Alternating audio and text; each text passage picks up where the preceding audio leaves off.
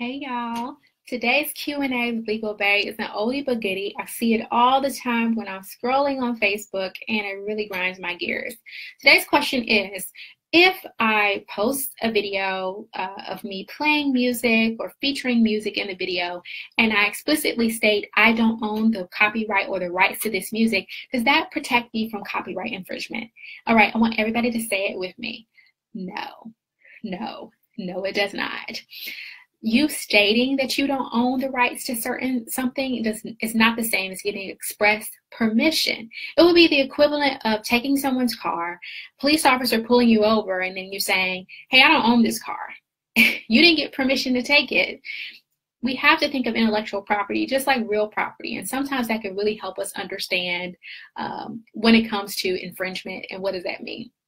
So the best thing to do to avoid something like this is to go on royalty-free websites so that you can get a Creative Commons license or an appropriate license for limited use of the music, whether it be in your videos, your music, any really quick clips, just to avoid any infringement or receiving a cease and desist. Trust me, those are not fun.